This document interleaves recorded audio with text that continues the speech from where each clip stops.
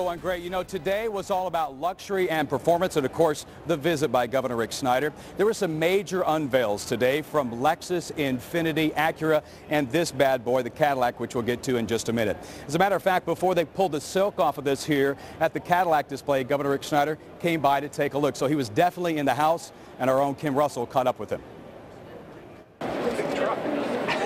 Governor Rick Snyder checked out the new trucks and cars at the North American International Auto Show. But the event isn't just about showing off automobiles. For the governor, it's about showing off Michigan. 20% of the direct jobs in the auto industry are in Michigan. We have over 370 research and development centers that account for 75% of the R&D in the auto industry is done in Michigan and North America. That's huge. The governor personally made the pitch. He walked the entire floor, greeting auto execs. They showed him Michigan-made cars, shared what they like about doing business here, and told the governor how the state can help them. Well, there are so many firsts we're doing here, and it's because we have the best environment and the best people products in the world.